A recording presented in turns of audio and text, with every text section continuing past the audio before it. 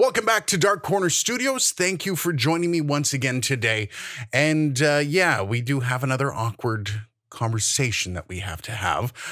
Now, the last video, 5 top mics for podcasting, got a lot of engagement. We had a lot of great conversations around the types of mics you should be using to do a podcast in 2019. But there was a bit of an issue. I left condensers off that list for a couple reasons. The main reason is because people tend to be very dramatic about the differences between a condenser mic like this one or a dynamic mic like the Procaster. And I wouldn't call it a fight. It's more of a disagreement or maybe just some harsh words back and forth. There's a little bit of yelling, mostly angry typing. Oh my God. There's a few hurt feelings. Okay, why'd you say that about my mom? At least there's no punching like last time. Good God.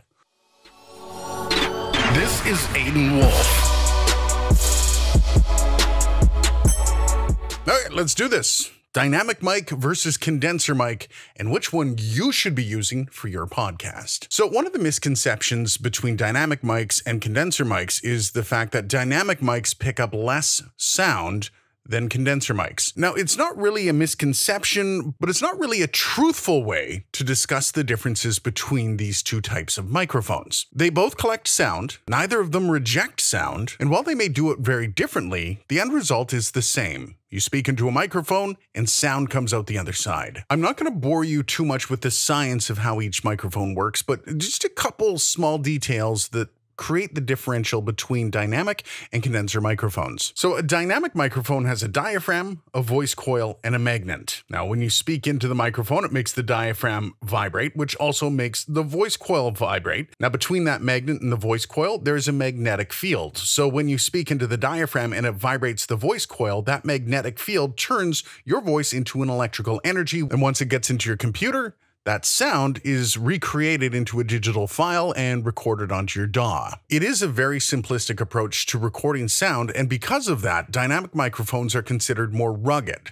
Now, one of the things dynamic microphones are great for is really high levels of sound, meaning if you wanted to record at a rock concert or somebody screaming into a microphone, a dynamic mic is best for you. Also, the microphones aren't really hampered by humidity or by temperature, which does come into play if you are going to be a run and gunner type of podcaster. On the other hand, condenser mics have a bit of a different kind of setup. Condenser microphones have a diaphragm case and a very thin diaphragm and a backplate that is electrically charged. So when sound hits the diaphragm and it makes the diaphragm move back and forth towards the backplate, that creates an electrical energy that is once again sent through the mic and into your computer. Now, because condenser microphones do have that charged backplate, it needs to have continuous power to keep it going while you're talking into it. That's why phantom power exists. But because of the circuitry that's needed to actually deliver power, cheaper condenser microphones can also have a bit of a noise to them. But because of all this, condenser microphones are also a little more fragile, meaning they're not going to deal with rough and tumble situations. They also don't deal with humidity or temperature change all that well. And unlike dynamic microphones, they can't take high levels of volume very well. Every condenser microphone should come with a maximum sound level. The one thing these microphones are great at, though,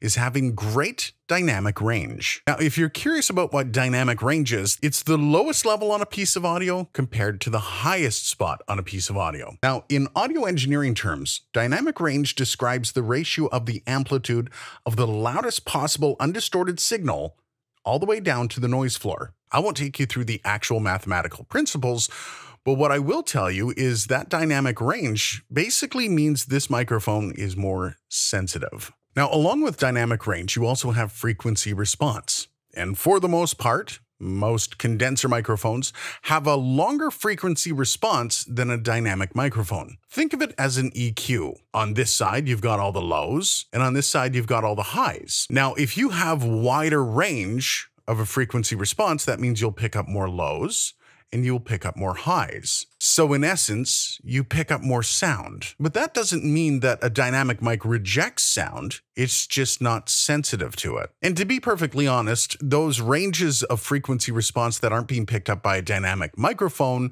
are ranges that most human beings aren't going to be able to hear or at least be able to pick up in a podcast. So with all this information at our fingertips, what can we say about using this microphone in your podcast? Well, it does come with extra sensitivity. So that means if you do not have a treated room, some of those room reflections will be picked up a little bit easier by this microphone. And of course, you can do some stuff with the volume on your mixer, or maybe not screaming as loud as you can into the microphone to create a lot of those reflections, or you can treat your room. But for the most part, you're going to find you have a better experience with a dynamic microphone, because if you don't have the resources to be able to treat a room, maybe you want to be able to get by with the least amount of reflection possible. All this aside though, dynamic microphones will still pick up reflections.